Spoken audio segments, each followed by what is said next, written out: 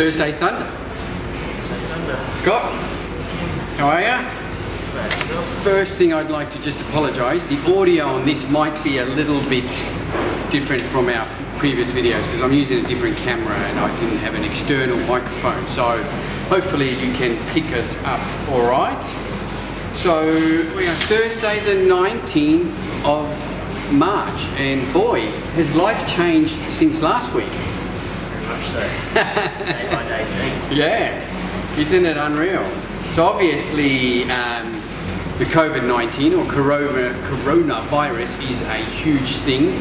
So I will touch on that. I think we need to touch on that, in that, especially with everyone being so concerned slash panicking, some people, we just want to advise that gyms are fine.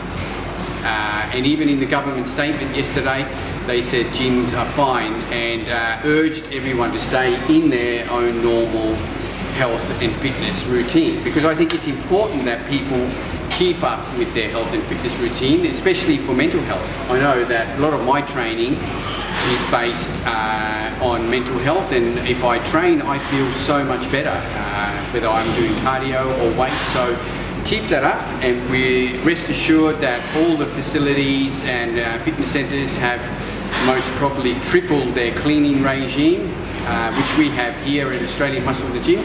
We were always known that we had a really good clean facility, but we are really just have upped that, and we're desanitising the equipment a minimum of twice a day.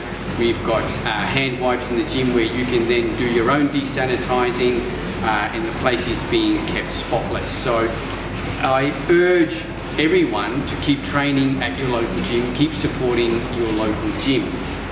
It's important that we keep businesses running, because many businesses will suffer and are suffering already. So I think it's important that you keep your local businesses running, keep your local gym running. If you are really concerned and you do want to put your membership on hold, look, can I suggest that you just don't come to the gym? Keep your membership going for a little while, you know, and just help support that gym. If everyone turns around, puts their membership on hold or cancels, well, we're going to see just a massive amount of gyms close and go under, and that's no good. It's no good for the industry, and it's no good for you guys when you're training. So just consider that. If you've been loyal to your gym for a while, how about you back them up and just, you know, if you're concerned about coming to the gym, stay away for a couple of weeks, but don't put your membership on hold or cancel. Just help these guys out, help everyone out, so that our economy doesn't go down the toilet. I'm just going to read this to you quickly. This is an update from Fitness Australia this morning. It was actually this morning. So I'll just quickly read this to you. So, maintaining our physical and mental health during these worrying times is significantly important. As an industry, the role we can play in ensuring people feel safe to continue to be active during these unprecedented circumstances is vital. Fitness Australia is currently advocating for gyms to be considered essential services due to their important role regular and consistent exercise has on an individual's immune system and their overall physical and mental health. While it is important to keep people active, it is also imperative that we continue to show leadership and ensure all facilities are implementing self-distancing measures and robust hygiene practices to ensure the continued safety of more than 4 million gym members across Australia. Pretty well what I was just saying, that everyone is keeping their cleanliness up to standards. Scott Morrison actually stated in his statement yesterday that gyms, indoor fitness centres and swimming pools do not need to close at this time as long as they follow distancing advice and have good cleaning routines in place. So, it goes on a little bit more about this cleanliness, about the 100-person limit, etc., which doesn't apply to a lot of boutique gyms, but it might to your gym, so just keep an eye on that. How's that, Scott? As long as you get keep training. Well, yeah, look, at the moment they've got no plans on going into a lockdown, and I think if they did, Australian economy would collapse, so I can't see that happening. But things are changing. What's happened since we last filmed last week to what's happened this week in the terms of distance would be like from here to the moon. Yeah, massive changes. Are you worried about training? Not so much training, just being able to get food, really. Yeah, well, food is the issue, isn't it?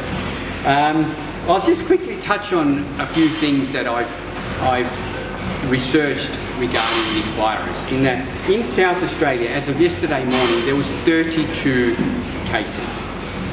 Now, out of those 32 cases, 30 of those people brought that virus into the country with them on holiday.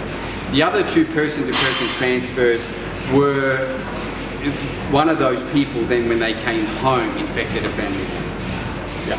So what everyone needs to realise is that you're not going to get this virus by just walking out in the street or even like going to the gym, etc. Because all of those people are contained. Any new cases that come up, they're still contained.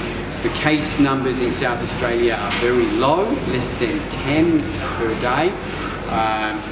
But like I said, that can always change, you know. So just keep all those little things in mind. Keep your personal hygiene well. If you are anyway feeling ill, don't go to the gym. It's as simple as that. You know, we are screening everyone here, asking them how they're feeling. So look, really, just stay away. Always bring a towel, bring a big towel. Check out my video on the Australian Muscle Gym page. Me and Scott did a video yesterday. If you don't know how to use a towel, there's a pretty detailed explanation there on how to use a towel. The shops are up and running as per normal. If you can't find a lot of chicken and meat, well, make sure you have a lot of protein powder on hand. Keep your protein up. I know everyone's stockpiling on all these carbohydrate type formulas, but you need to keep your protein up. So the shelf life on a protein powder is 2 years. So there you go, better than 2 weeks for a chicken breast. Yeah, definitely. Yeah. In terms of cancellations regarding this bodybuilding industry, did you see the IFBB cancelled all of their pro shows? Up until I think up until end of or beginning of, I think it's end of June, because Aaron Polides was doing the Indy Pro, and I think that's in June, and that was cancelled. Right. Yeah, but what they did announce yesterday was that the Mr. Olympia is still on. Someone brought up a point which I saw, which I thought was interesting. They're going to have to change the qualifying rules for this year. Did you see that as well? That just popped into my head as you said that. Yeah. Qualification standards will have to change. They're going to have to change them. They're going to have to change them, and they most probably will change them for the we could call them season B. You know, the after June shows if they go ahead. They're most probably up that maybe the top 3 will qualify. And it wouldn't surprise me. Or it wouldn't surprise me that they up the Mr. Olympia. The Mr. Olympia automatic qualification is top 5, isn't it? Yeah. So they're top 10 most probably. So that's what it used to be years ago. Right. Like years ago when I was, you know, the Mr. Olympia, the top 10 from every previous Olympia went over, qualified automatically for the following year. But they didn't have as many pro shows back then, so that's fair enough. So yeah, they'll have to do things like that. Now ICN, we run the ICN here in South Australia. So the ICN show has not been cancelled. I want to stress that out to everyone. It hasn't been cancelled, but it has been postponed.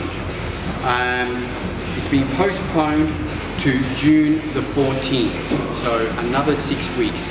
The ICN, we are hoping that by June the mask ban will be lifted and things will be sort of getting back to normal.